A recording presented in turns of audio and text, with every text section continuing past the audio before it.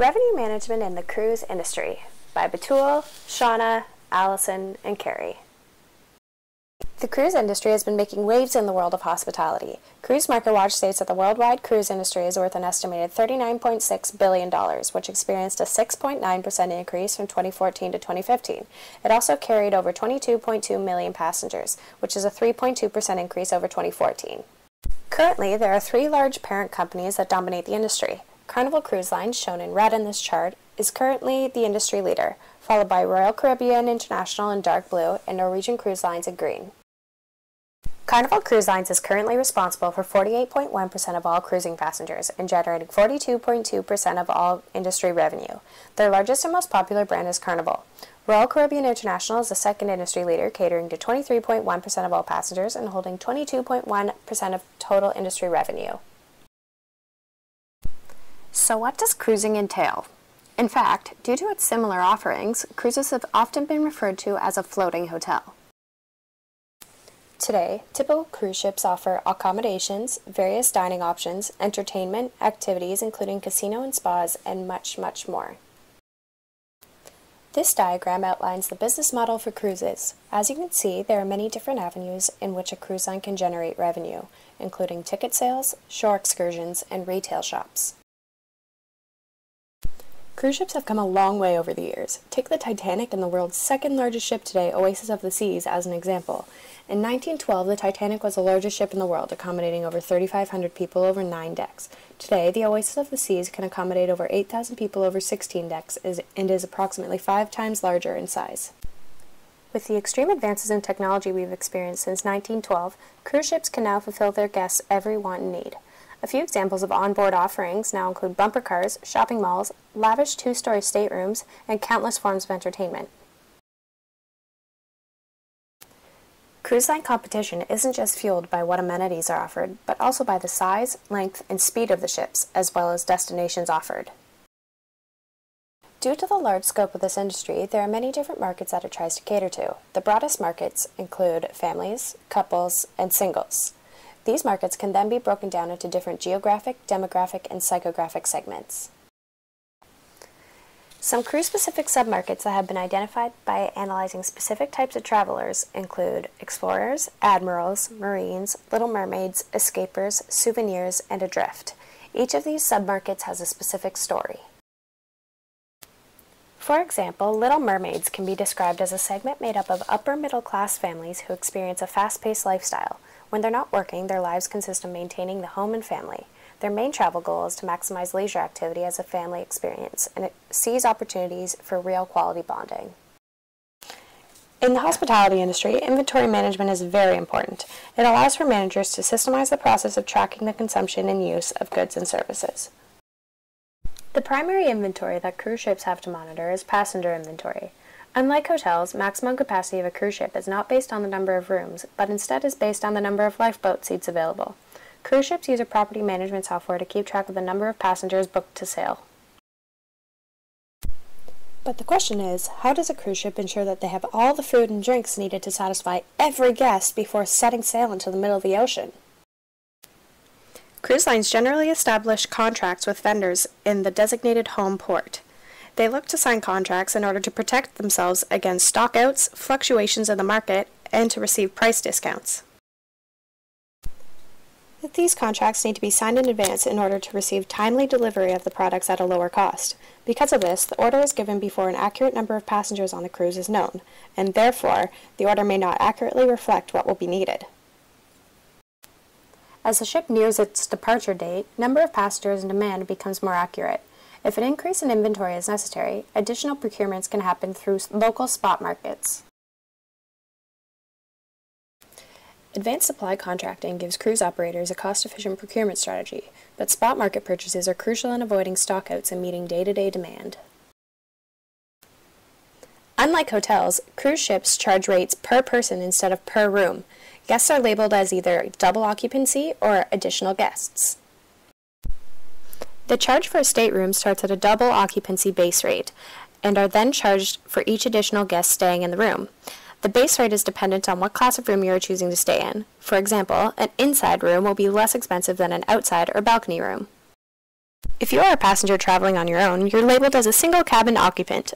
A cruise line will typically charge you the double occupancy rate with an additional surcharge as a penalty for not having at least 2 full paying customers in the room. Other pricing conventions that could have an influence on the base price of a cruise include trip extensions, airfare, and ground transportation. In order to create successful revenue management practices, cruise lines need to have a good understanding of market segmentation, price discrimination, useful marketing tactics, and yield management. As mentioned earlier in the presentation, there are many different markets and submarkets that the cruise industry tries to market to.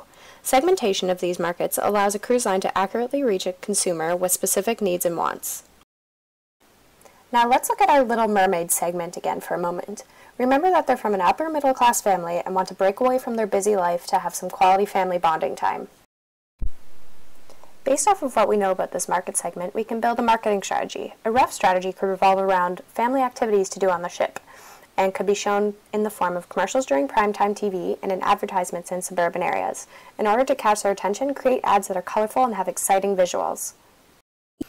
Carnival Cruises wanted to promote themselves as a unique brand and promoted their extensive variety of events, including Mardi Gras, live music, discos, and casinos. This marketing strategy helped to attract their target market segment of young adults and children and was crucial to their success. Price discrimination is essential to the success of revenue management practices in the cruise industry. Price discrimination can be defined as the action of selling the same product at different prices to different buyers in order to maximize sales and profits. Cruise lines are interested in selling out as early as possible so they can be comfortable knowing that their inventory has been accounted for and they are not scrambling to fill empty cabins. This is done through offering incentives or discounts to people who decide to book their cruise early. With Seabourn Cruise Line, a regular suite at the double occupancy rate would normally cost $6,600 per guest. However, they do offer a discount for people who choose to book early and can receive as much as 50% off. This shows that individuals are being charged different prices for the same product, thus representing price discrimination. For the cruise industry, companies have typically seen a wave of bookings during the period between Christmas and early spring. Typically, this is when 30 to 40% of all bookings for the year will be made. However, according to John Lovell, the president and CEO of Vacation.com, the #1 cruise industry trend in 2015 was that there is starting to be less of an emphasis on the traditional wave booking period. This is due to clients starting to understand that the further they book in advance, the better deal they can get. This principle of revenue management is similar to the hotel industry. It involves selling more space on the ship than is actually available in the inventory. Overbooking tries to ensure that every space on the ship is filled, even if there are any no-shows or last-minute cancellations. In 2004, Carnival Cruises was forced to bump hundreds of passengers from a ship set to sail out of Baltimore. This was due to a large group booking that caused the ship to become overbooked. When cancellations did not occur as anticipated, some passengers were bumped onto another ship with a different departure date. Although overbooking can cause an uproar of negative comments from passengers, it is a tried and true technique in ensuring that the ship is full when it departs, thus maximizing revenue. According to Rick Sasso, the president of MSC Cruises USA, one of the highest trends in buyer behavior is the seeking of added value. He states that yes, price is always a key factor, but guests want added value extras. These extras can include anything from drink packages to prepaid gratuities and onboard discounts. Focusing on this trend, cruise lines can capitalize on advertising these added value packages and attracting a wider range of guests. Promoting these bundled packages is essential to revenue management's success since it gives the client a greater incentive to get on the ship, and once they are on it, they will likely spend more on other ship amenities. As stated earlier, the maximum capacity on a cruise ship is not dictated by the number of rooms, but instead is controlled by the number of lifeboat seats. It plays a serious role in revenue management practices. There are two extremes when it comes to lifeboat seat capacity. First, you may have had a bunch of families book with 3 or more people in each cabin, which could cause a ship to run out of lifeboat seats before they run out of cabins. A revenue manager may decide to consider closing family promotions and increase the price of additional guests in order to try to fill more cabins. The second extreme is the opposite. A cruise ship could be seeing a large number of couples and singles booking. This may cause them to open up more family promotions and lower additional guest prices due to the abundance of lifeboat seats still available. Now, what is the cruise industry's biggest problem?